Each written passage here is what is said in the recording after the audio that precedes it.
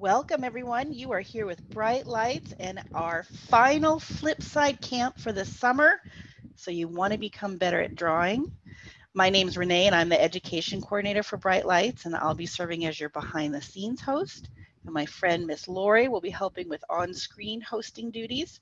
I want to just cover a few things before we get started, and then I will turn this over to Mr. Reeker so the drawing fun can begin. Remember, we're in a webinar format, which means we can't see your picture or hear you, but that's okay. If you want to ask a question or comment, just use the chat feature at the bottom of your screen. Type in your question or your response or your comment, and then we will see it and relay that to Mr. Reeker and or identify your name and your answer. I also want to let you know that we're recording the session. We'll have a link in a few days on our YouTube channel to this Flipside camp so you can watch it again, or so you can invite some friends to watch it if you want to. Remember, we have all of our Flipside camps on our YouTube page so that you can go back later this summer and maybe retake one of the ones that you enjoyed the most. Finally, I'd like to thank Black Hills Energy for supporting Bright Lights and sponsoring our Flipside camps this summer. And with that, I'm going to turn this over to Mr. Reeker and Miss Lori. Good morning, Mr. Reeker. Hey, good morning, Renee. Thank you so much. Hi, Lori. How are you today? I'm great. How are you? I'm doing well. I'm just going to go ahead and share my screen. That way people can see what it is we're talking about. And Lori, after we talk here for a minute or so, I'm going to go ahead and hide our photos. That way all the kids and anybody who's watching can see the slides a little easier. Does that work for you? Perfect. That's perfect. Great. Hey, kids, welcome today. So you might be asking yourself, how do I become a better drawer? And today we're going to give you some strategies for how to do that. Now, Lori, you and I have been on a class together this summer, and I saw your drawing. You're actually really pretty good. I love to do creative things, so I enjoy that. And I think sometimes when you really enjoy something, it makes it better. Or you just really get something fun out of it. Yeah. So when you're crafting and drawing, what have you done that's made you better at it? What have you done to do that? Well, I have to tell you that several years ago, I wanted to learn to knit. And so I got the supplies and I watched some videos and I started, and I still have the first scarf I made that was just full of holes. And because I dropped a stitch. And now when I make a scarf, it's perfect, but I probably made 40 scarves in between there. So I think it's just practice, practice, practice. That is so key. We know whether it's cooking or playing basketball or learning to read, it's doing it over and over and over again. And that's really what we're going to kind of focus on today. So I'm glad you're with us. And kids, I'm glad you're all with us today. So let's enjoy some time together over the next hour or so, okay? So just to let you know, my name is Bob Reeker. For any of you that are my students, Mr. Reeker. And you probably saw some artwork behind me because I've been a teacher for 30 years and I've been an artist. And I have 3 paintings here that I just did recently for my niece. She requested these paintings. And these were done in a strategy that I'm going to show you today. So as you're looking at these pictures, be thinking through today's presentation. Which of the techniques did Mr. Reeker, Bob, use in order to create these images? Let's get started. Today's learning targets. You're going to read the red parts, please. Number 1, know about the of Betty Edwards. Understand there are strategies and techniques for. And number 3, be able to strategies and techniques to improve your drawing. So we're hoping that by the time we're done together in the next hour, you will have some knowledge about Betty Edwards and be able to understand and use 3 different strategies and techniques. So let's begin with a that's me. Now, I know you're not going to be able to hear others in the class as they respond, but if any of these pertain to you, just in your own space, if it's okay for you to yell it out, go ahead and do that. Otherwise, whisper it to yourself. But any of these statements that pertain to you, say that's me. Here's number 1. I remember things due to my good memory. That's me. That's me. Number 2, when traveling, I notice new things around me. That's me. Number 3, I have a great imagination. That's me. That's me too. Number 4, I prefer two-dimensional work like painting and drawing over three-dimensional work. Number 5, I prefer three-dimensional work like sculpture or building. That's me. That's me. And finally, number 6, I love drawing and can't wait to start. That's me. That's me too. You know, Lori, I know we can't hear each other or see each other, but I have a feeling that out of the, boy, what do we have, 18 people with us? I'm going to guess that we found that a lot of us had a lot of these similarities. In fact, Lori, you probably heard, you and I even had some of those similarities as we were going through them, didn't we? We sure did. And I have a hard time answering those because I really like drawing and painting, but I really love sculpture and multimedia. So it was hard to answer that because I think my answer is, it's all me. Yes, and I totally get that. And I'm certainly not asking anybody to choose one over the other. It's just sometimes we're kind of more predisposed to maybe drawing and painting versus maybe building, and that's okay. But a lot of people I bet they're out there, and I bet some people even said, that's me to number 4 and number 5, and that's okay. So the reason we do this is because even though you can't see or hear each other, I bet there are kids out there that are different than you, but some of these are the same, even though you might have different backgrounds. I think that's really important to always remember. All right, so our first learning target was to just know a little bit about Betty Edwards. Betty Edwards was a teacher and researcher. She did a lot of her work many, many years ago, long before most of you were born, like in the 60s and 70s. I know I was born in the 60s, and so I would have been alive when Betty Edwards was doing this work. But a lot of her work is still usable today. She wrote a book called Drawing on the Right Side of the Brain. So the idea was for asking people who wanted to get better at drawing to think about drawing in a different way. You might have heard that our brain has 2 hemispheres or 2 sides to it. And the old way of thinking about the brain said that our left side of the brain was more analytical, like doing math and science, and our right side of the brain was more about music and dance and visual art. You know, our new research says we actually need our whole brain to do a lot of things that we do. In other words, our synapses, the connections that we're making in our brain, happen across the vortexes back and forth. So if you're going to be getting better at drawing, you know, some of that activity happens in the right side of the brain, but you also need your left side of the brain that's going to take care of some of those systems and ideas that you're going to do. So as Lori kind of said, you know, the idea of practice and thinking about drawing in a different way, those were key in Betty Edwards' work. Lori, had you ever heard of Betty Edwards before? I haven't. That's okay. To me. Mm-hmm. Yeah, I think it's real interesting. The book that she wrote is not necessarily for elementary kids, but you could certainly do research on her and find out more if you're interested about some of Betty Edwards' work, because it's really fascinating and it's worth looking at if you're interested in the topic. Yeah. Edwards then, through her research, discovered that there were several techniques or strategies to improve drawing ability. Now, I'm only sharing 3 of those today, and you're going to practice 3 of them. There are others, but these are the 3 that I focused on with my elementary kids at Elliott Elementary and other schools that I've taught at, because they seem to be more age appropriate. But if you really like some of her work, you could go in and look at some other things. So here are the 3. One is called upside down drawing. Number 2 is blind contour. And number 3 is continuous line contour. We're going to talk about each one, and we're actually going to give you a few minutes to practice each one of these as we go through. So I'm going to play this little video, which is a demonstration on how to do upside down drawing. Here we go.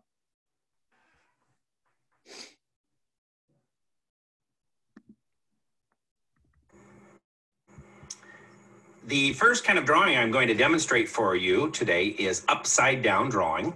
You can find a very simple black and white image either from a coloring book or if you go in and search something on the internet, but try to find something that is relatively simple, probably black and white, that you can readily draw and see the lines pretty easily. So it's right side up right now. I'm going to flip it around because you want to draw it upside down. That's the name of it. Let me set this off to the side just a little bit while I draw so you can see what I'm doing. I'm going to talk you through what it is that this kind of activity or strategy helps you do. As I'm drawing, I'm looking for places where I see lines that are straight, lines that are curvy. I'm looking for shapes as well as I'm drawing. And probably most importantly, I'm looking at the relationships of those lines and shapes to one another. So by turning your image upside down, your brain is taking it in a different way. My brain isn't necessarily reading this as branches and a trunk. What it's really doing here is it's reading it as more as lines and shapes.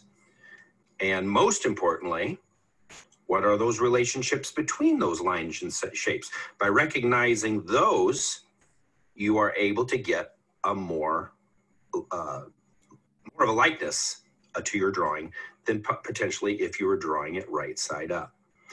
Now, I'm not going to draw the rest of it, but when you're done, if you flip over your drawing as well as your image, you might see that you've done a pretty good job if you were focusing on lines, on shapes, and on those relationships between lines and shapes.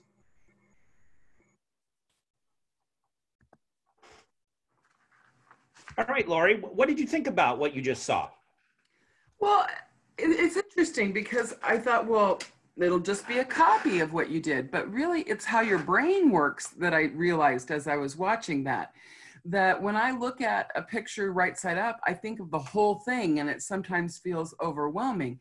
But when you turn it upside down, that looked a lot easier to draw than it did when I was looking at it right side up.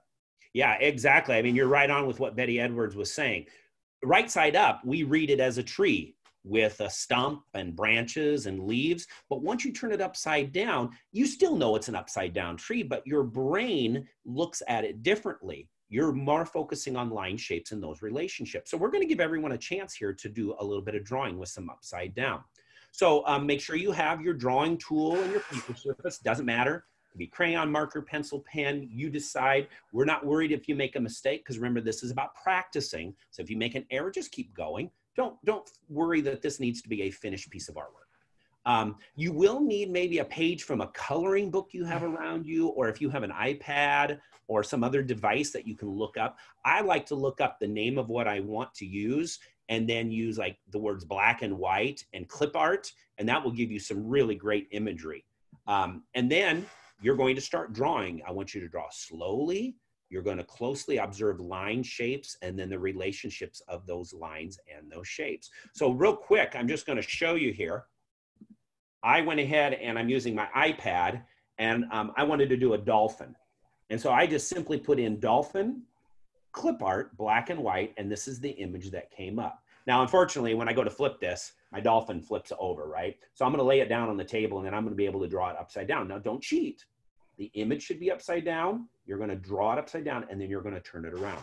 So let me hide this again. What I've done is I'm going to set a timer here for 3 minutes. We're going to have some nice music because sometimes music is kind of relaxing as you're drawing. And I just want you to take 3 minutes practicing drawing. And then Lori, we'll check in on you if you're willing to kind of share what you drew. We'd love to see it. Oh, okay. Only if you're comfortable. It's not required. I'm comfortable. Okay. I am comfortable. 3 minutes of drawing time. Okay.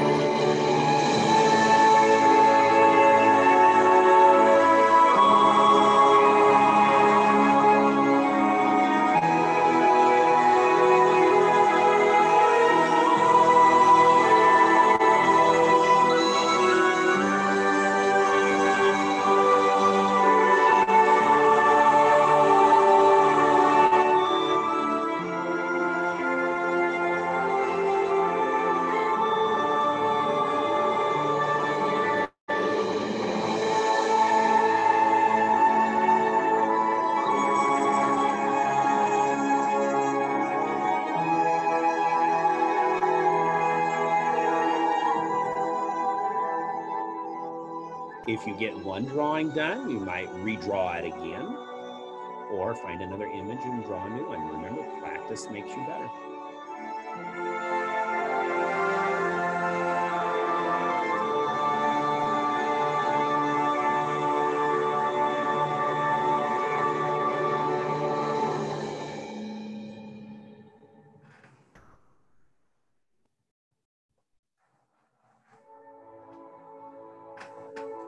About 40 seconds left before we'll come back together.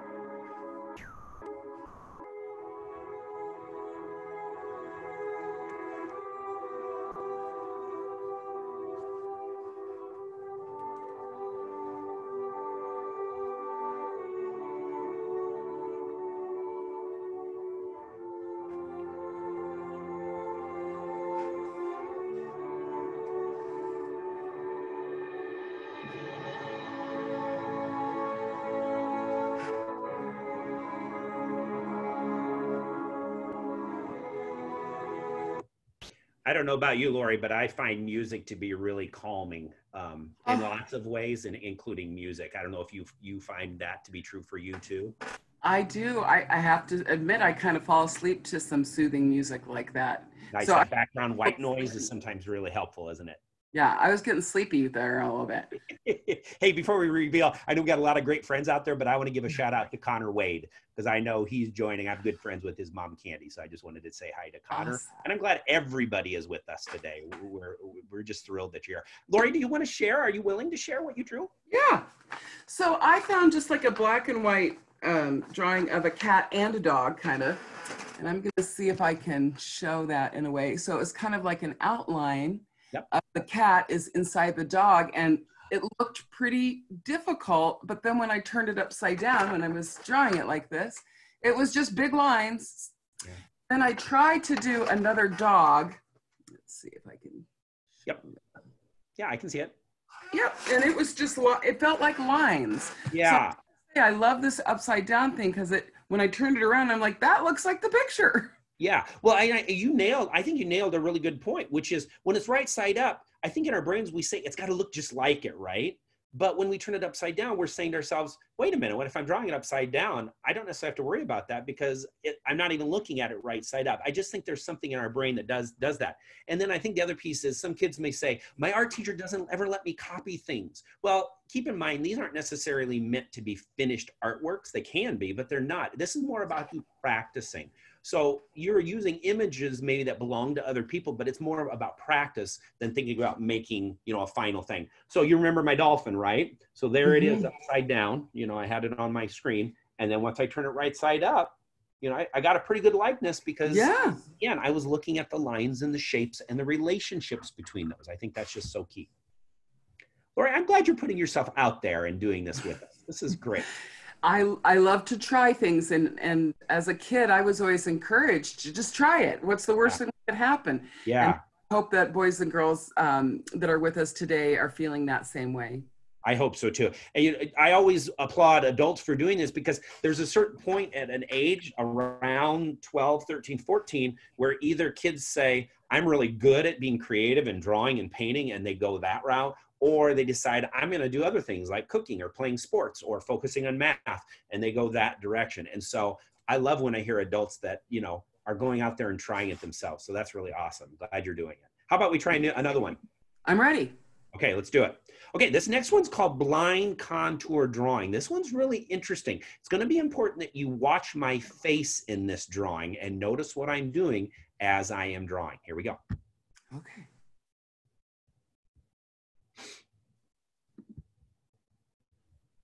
So here I am in my office studio, and I'm about to show you the next technique of drawing, and that is called blind contour. The key piece to this kind of strategy is you're not going to worry about looking at your paper. Your focus is going to be on your object. Now, I picked a shoe. Hands work great for this. Plants, stuffed animals, anything that's more organic is probably going to work better for this. But you can really draw any object you want to.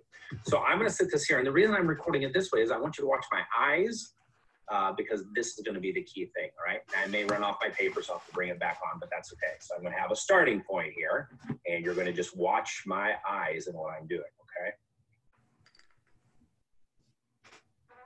One of the things that's important on blind contour drawing is that you go slowly. You don't pick up your writing device, so it's just a continuous line. It's similar to the technique that you are going to do after this one.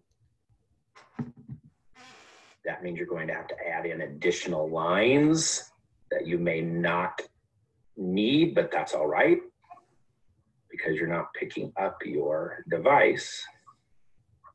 You're not going to be able to avoid those kinds of lines.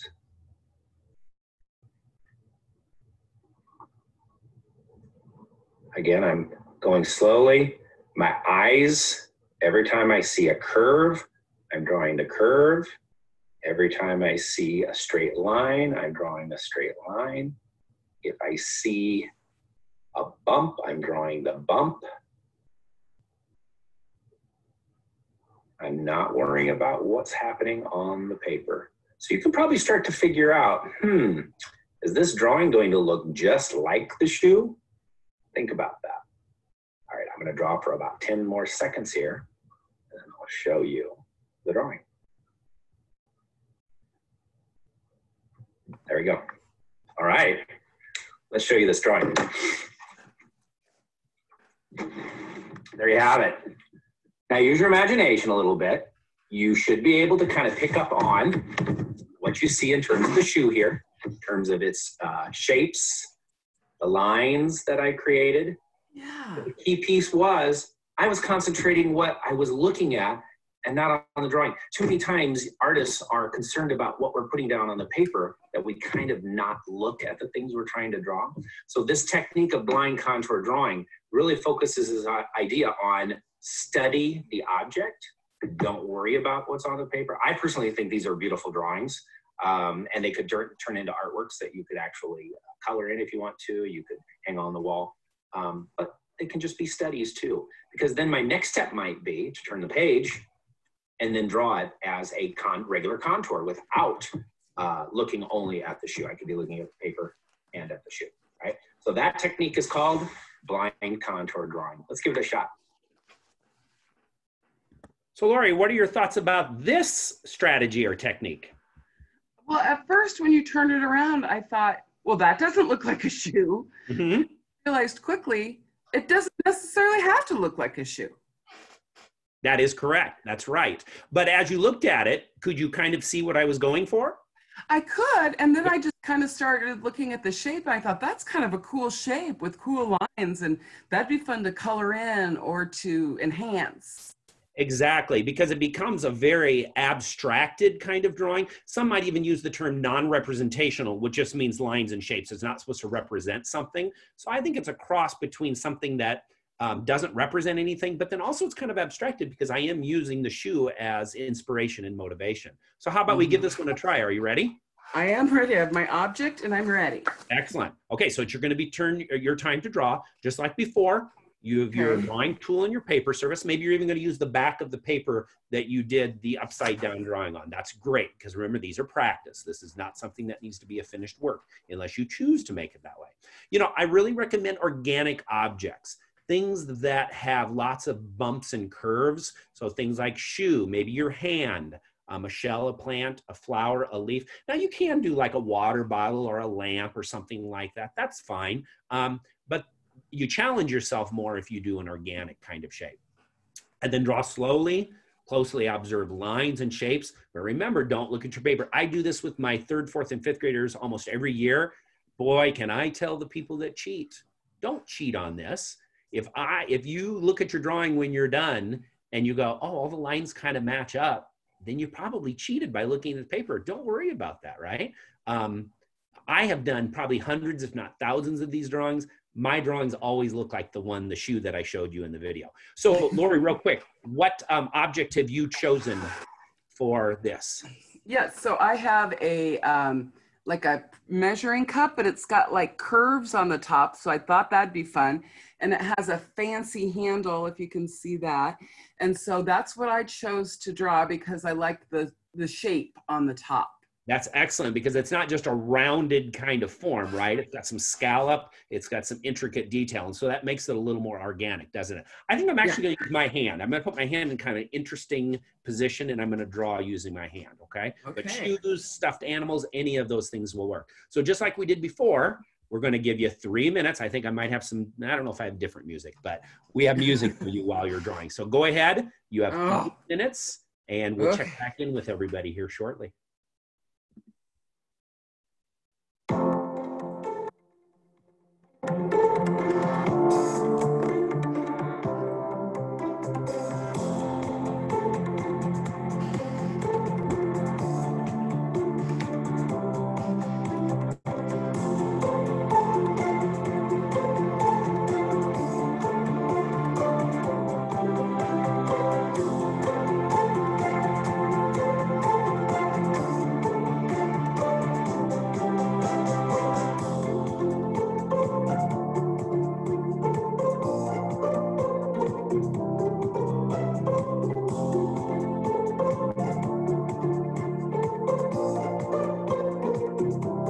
Remember, don't pick up your writing tool. If you have to draw extra lines here and there, just add them in. That's kind of the beauty of the drawing.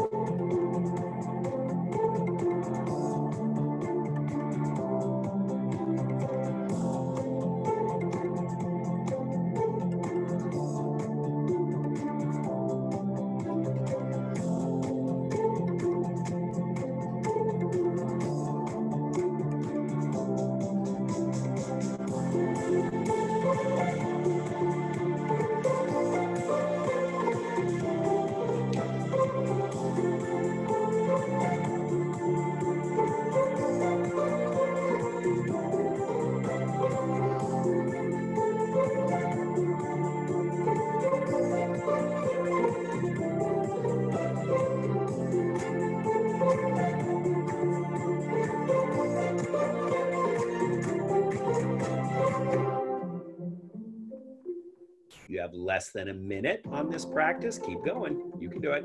If you're done, start a new one. Your hand is always there with you, so you can do that. You can take your sock off and draw your foot. Maybe the pile of laundry that's sitting in the corner that you need to get washed later today. That can be a great subject for these kind of drawings too.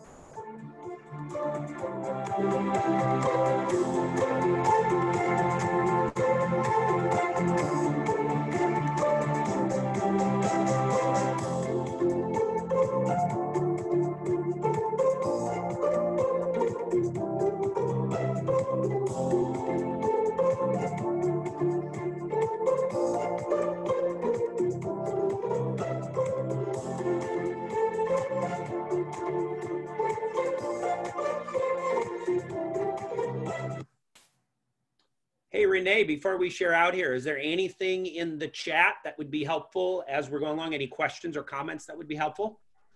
No questions. We've had, Bryn is using a peach for her, her upside down, let's see, image or piece, but she's also eating it for breakfast. So I said that was a good use of double duty. Connor noticed that this looks very abstract. And somebody, I think Amber is using a marigold for her. Yeah, which I thought was really interesting, would give you some interesting lines. So yeah, I think people, honestly, it's quiet in chat because I think people are drawing. I agree. Oh, good. I love to hear that, because that tells me they're practicing. They're trying to get better, right? That's really key. So Lori, are you willing to share this one? Because I know you had your cup. Please do. I had my cup. So here's my cup. Yep.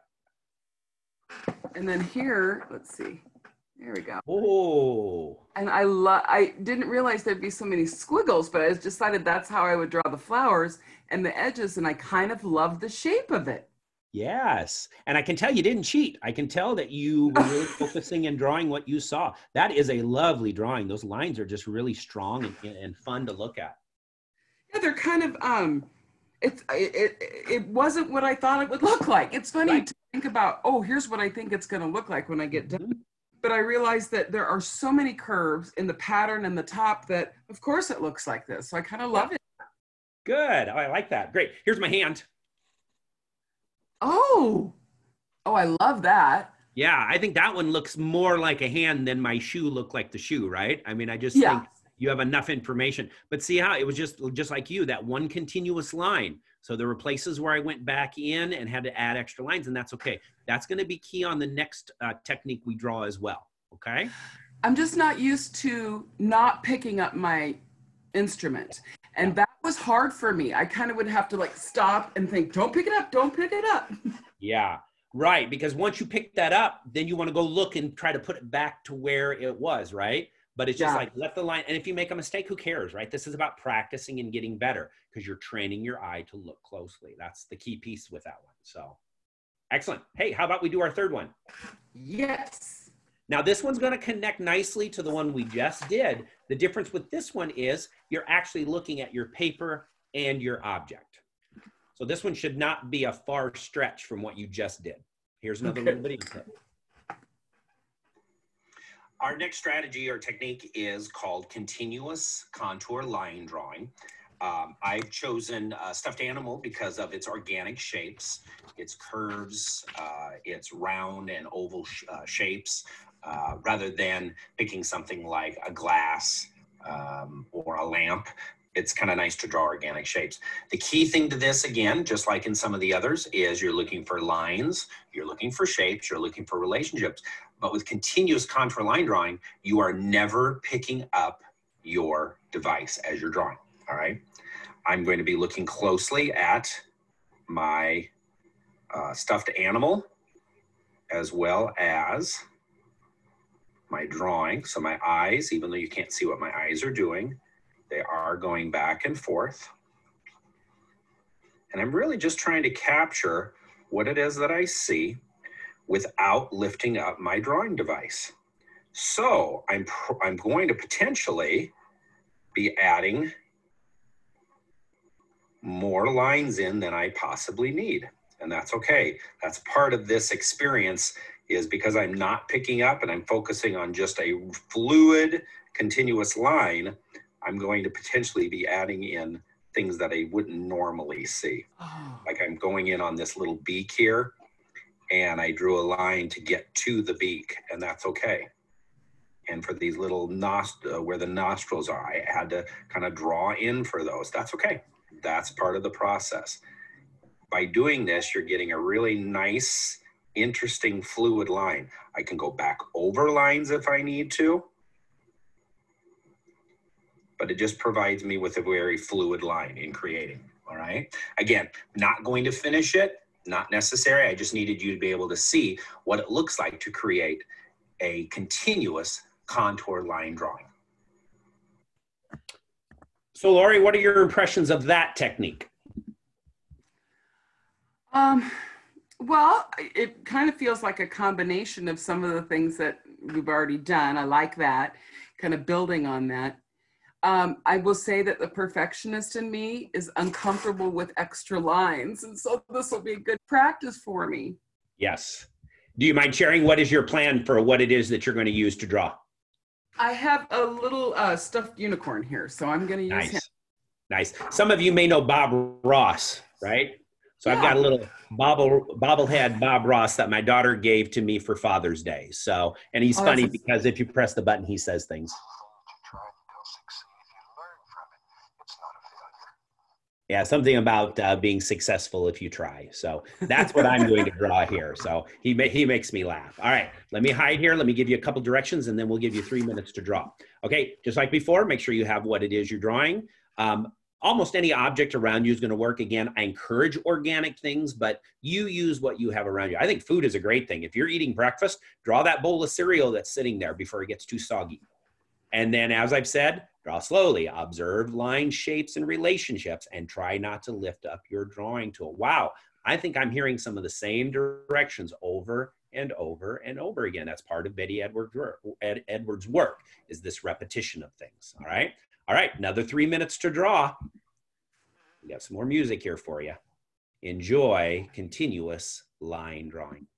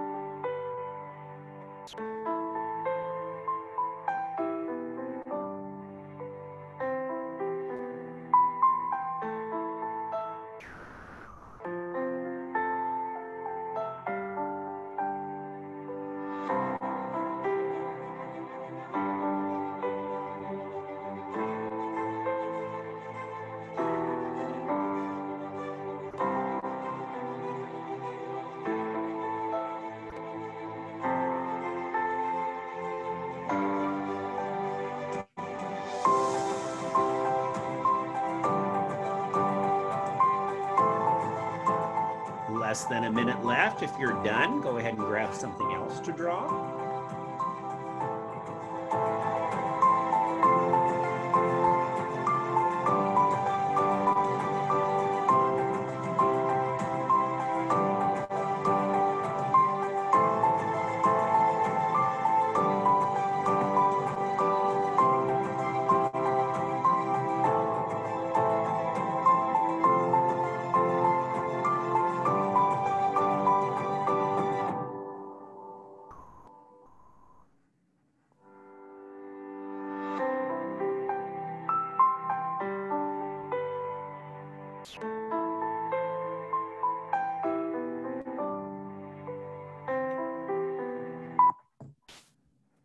All right. Let's see what you did, Lori. Okay, I have a unicorn head. Let's see if I can show it. Nice. And then I started on this, I have a greeting card here and it had the picture. And so I started on the guy's face from the greeting card, which I'm kind of digging this one line thing. It's more fun than I thought it was going to be. Yeah, there's a real fluidity to it, isn't it? Because again, you're not worrying about picking up that pen or marker. You just got to know that if I add an extra line, it just is part of the process and it's okay. Not a big deal. Yeah. Here's my bobblehead. Ooh. Yeah, it was fun to draw. He's kind of tiny, so I had to really use my eyes closely, but he was a fun little thing to draw. Little figurines like this are really, really awesome to do. Yeah. So yeah, I'm glad you've enjoyed all three of the processes. Oh, they're fun and interesting. Yeah, so what I'm gonna do is I'm going to be playing a video here for the next few minutes, and while we're doing this, I want you to go ahead and practice some more, right? Go back and do the upside down drawing again, maybe using the same image or something else. You know, try the blind contour again with the same object, or pick out a different object, or try the continuous line drawing, but pick out the one that you like the best, and then we'll check it back in. This slide is out of order, so I apologize. But we'll come back to that. I found this really awesome little video here on suggestions on how to improve your drawing ability. Not Betty Edwards, but some other researchers that found other ways to do it. So go ahead and either watch or draw while you watch, and we'll just enjoy this video for the next few minutes. Maybe. Oh, here it is. It didn't go to the right link. You know, sometimes technology does not go exactly the way you want it. So we'll skip the ad here in just a second.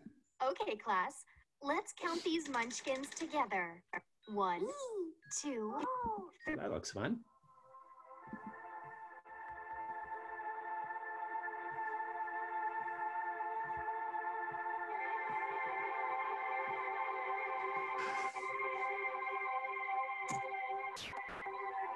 This video is not about what you are seeing on screen. This is just some old footage that I put together, because the real focus of this video is about what I'm going to say. This is for anyone who is interested in drawing and who wants to improve and get better. It's not just about drawing though. This video could also be of use for anyone who wants to get better at something. Drawing is just the example I'm using because the content I make is usually related to the subject of drawing and being creative. The reason I have created this video is to give some advice on the things I have learned from my experience with drawing. I create a lot of realistic drawings, which is a style of working among all the others out there. It's not the only way of working. There is a wide variety of different styles and different artists who create their own artwork. But whether you are interested in realistic drawing or not, I hope that the advice I give in this video can be of some use. So let me get a piece of paper and a pencil. I'll do some drawing, and over that I can talk about what you should do to get better at it. So I've decided to put this one first because I think it's essential if you want to learn and improve at a fast rate, and that is to draw every day. It might sound like a bit of a task to make time to draw every day, but it doesn't have to be a full drawing. It could be as simple as creating a small sketch in a sketchbook or doodling on a piece of paper.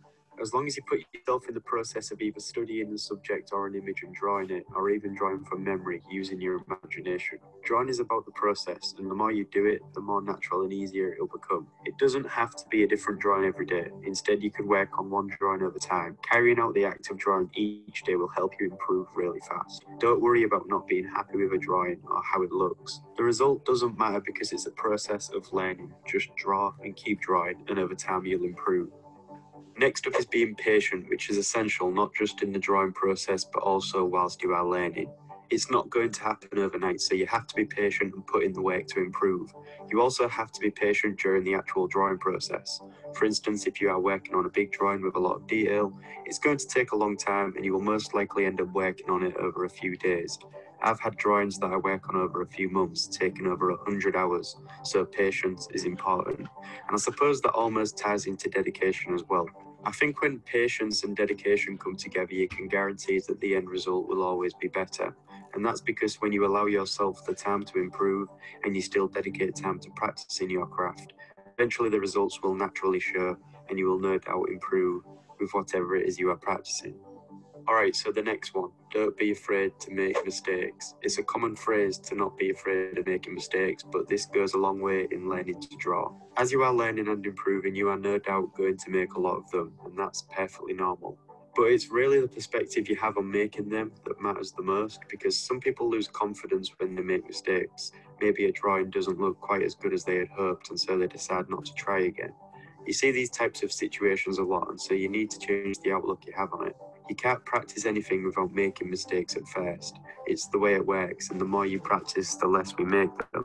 And that's because we learn from them. So if you draw something and you aren't happy with the result, see it as a step forward. Look at where you went wrong and why you don't like it. Try and recognize your weaknesses, and then you can work on improving them. Don't feel discouraged, especially when it comes to drawing, because no matter how it looks, it's still a drawing at the end of the day. As long as you are practicing, you are doing the best thing you can. So keep making mistakes and keep trying. So this one is something that will improve your creativity and inspiration. So Renee and Lori, I think for the sake of time, Yeah. I'm going to go ahead and put this in the chat. Is that okay, Renee? This link? Yeah, that's perfect. Then they And can that way if they want to go have back it. and, yep, they can finish watching it, because the other three I think are equally as important. But I know that our time is running low and I still have a couple more things that I like to do. But I think, you know, we heard some key things, right? Drawing every day, you know, being okay with mistakes because they are going to happen. And oops, I got to change this to all panelists and attendees. There we go. And then just be patient with it. You know, patience is a key piece to this. So I would encourage that if an adult says it's okay for you to watch the rest of this video, to feel free to do that, because I think that's a key thing to, look for those resources that are going to actually help you. That's an important piece to it. I know we have adults listening, and I know I shared this with my previous one, but I want to go through this very briefly. So adults, if you are within earshot, go ahead and just be listening. And I'll also throw this in the chat as well. I think I can do a PDF or a file. If not, Renee, I think we can put this somewhere, right? This resource. Yeah, I think that I think we might have posted it on the first camp that you did. I'll do a little look in here, and then if I find it, I will put that in the chat. That'd be awesome, and I can reshare it with you too if necessary. So, okay, so adults, listen up. There are 6 things that you can do if you're trying to promote creativity at home with your youngster. 1, focusing on being a facilitator, not a manager. Let the child control the direction of what it is. Now, that doesn't mean we can't teach them. That doesn't mean we can't encourage them to look at things more closely. But ultimately, the child is the person that should be engaged and be involved in kind of the decisions that they're making. So if you want to be a facilitator, you want to try to provide open-ended ideas and inspirations to allow for those individual solutions. Don't have a predetermined idea of what it is that the artwork will become. Adults are very well known to have this idea that a piece of artwork needs to look a certain way. Children don't necessarily have that way of looking at things. And so we want to allow that to kind of happen naturally. And then allow for struggle. It's okay for kids to struggle through things. That's part of that mistake piece, right? So when problems and mistakes happen, let the child kind of work through it. Now, we don't want crying and tears and temper tantrums because something's not working.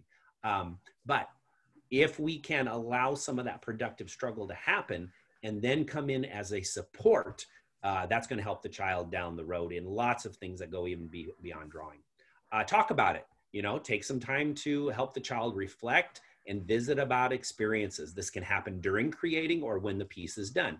So what inspired the child to create? What problems did they encounter, and how did they solve them? If the child was going to make it again, what would they change? What is their favorite part? What's their least favorite part? And most importantly, why? Why is it their favorite part? Why is it their least favorite? It helps them to think a little more deeply. What title might you give it is a great question to have. We're going to talk about presenting, but where in the home would the child want to present that piece of artwork? So talking about the process and the product is important. The third one is providing artistic inspiration for creating. There's a saying that says, in order to make good art, you really do need to look at good art. So you can do that through the internet, through books, and even going out and looking at public art. I know a lot of our museums and galleries are not open yet, but boy, there is some great artwork that's in the community of Lincoln. And even if you're not from Lincoln, wherever you are, go out and search out those murals, those sculptures that are outside. Businesses, a lot of businesses have artworks as well, but go and look. And then when you're looking at it, you might do a process of describing what you see, analyzing what makes up the painting, like colors and lines and pattern, interpreting what is the artist's story. What do you think the artist was thinking? Or make up your own story about the art. And then finally, evaluate. How does the child feel about the work? Is this a piece of artwork they would love to display in their own home if they had it? Why or why not? Again, go deeper. Keep those questions open-ended. The fourth one, provide a space to create. The most important about this is, what is it that the family and the child values in terms of the space, and where is a safe space for them to be able to create, right? They do need to be able to, take responsibility in cleaning up and keeping it organized. And we know that it doesn't always work for the child to have a permanent place to create, but where can they temporarily create? And outside is a great place to do it. Make those messes outside, because it's a lot easier to clean it up with a hose or with a bucket of water. Materials, this is probably something you heard from your art teacher this spring. Anything can become art. So we just used a basic drawing tool and some paper surfaces today, but use the objects that are around you to arrange compositions or create sculptures. There's great resources out there on the internet about found object art, or using your laundry to create art. Lori, I know you really appreciated that idea, didn't you? So, yes, I did. And also I like the idea of maybe getting into the recycling bin a little bit and turning what's there. And so I was thinking that might be a fun thing for me this afternoon.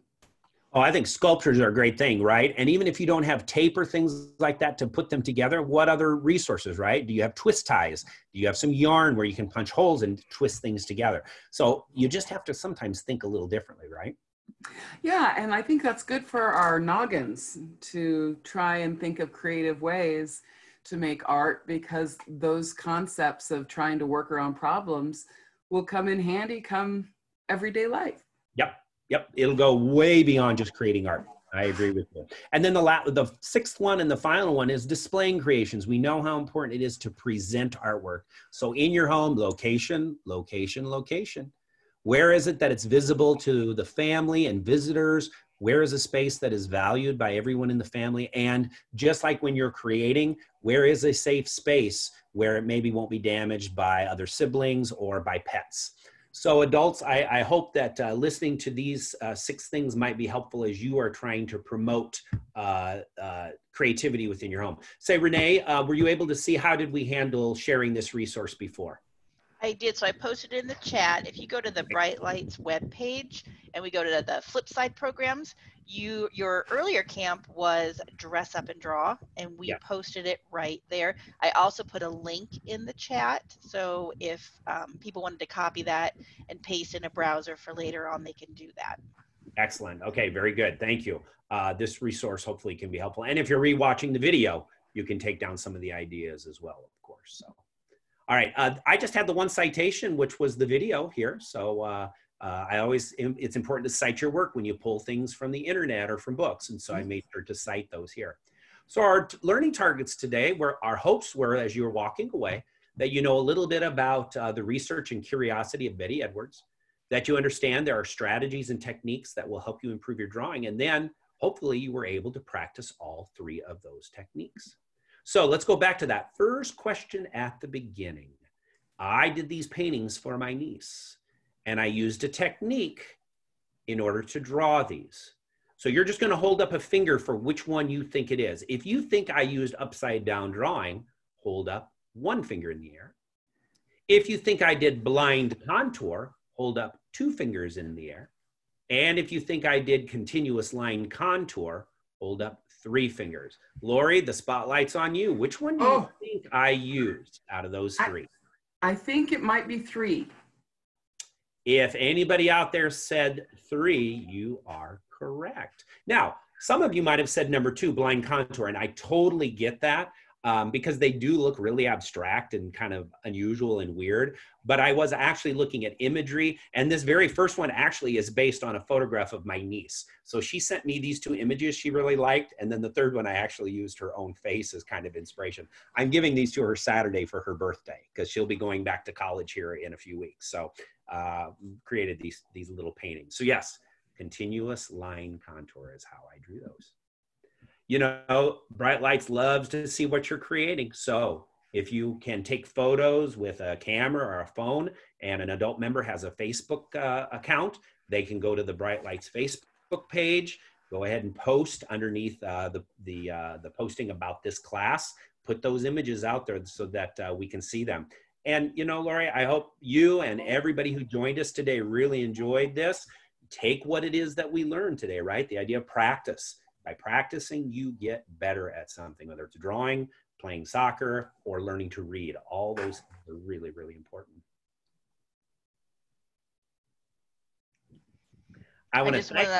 Go ahead. Sorry, Bob. I didn't mean to interrupt you. I just wanted you to know that Katie wrote she wishes this class would never end. So I think you have some very satisfied artists out there, and I think that just, you know, I would tell Katie, remember, you can rewatch this later on our YouTube page, and those resources are posted, but I just wanted to share that with you before you signed off. Awesome. Thank you. Well, I just want to take this moment to, first of all, thank the Bright Lights organization. What an amazing thing they've offered all summer long. Flipside. Lori, do you recall how many of these Flipside camps did we offer? Do you know the number? I think we were at 28. That is amazing. And for these to be free this summer, that's awesome. We're really hoping we can be back on site next summer all over Lincoln with our classes. But for Bright Lights to provide these, kudos to Bright Lights and the board of directors for this. And Lori, I want to thank you, and I want to thank Renee, because I know it's been hard work all summer in helping facilitate these, but what an amazing experience for our learners. I will have to say that I had just as much fun as the campers most days. So I really enjoyed it, and it helped me to get to know Bright Lights and our great teachers. We'd like to thank Bob. And we look forward to seeing so many of you all next summer.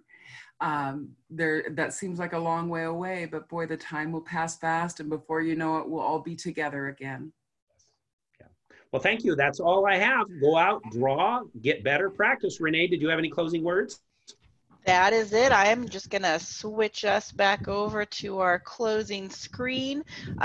You guys said everything I was thinking. Thank you, boys and girls, for being with us today, and thank you for supporting Bright Lights. And I sincerely hope I get to see your faces next summer when we are in person and have more fun. So enjoy the rest of your day. Go back to the Bright Lights page for resources and our YouTube channel to see any of the camps that Mr. Reeker did. And yeah, you guys have a great day, and we'll see you later. Bye everybody. Bye, friends.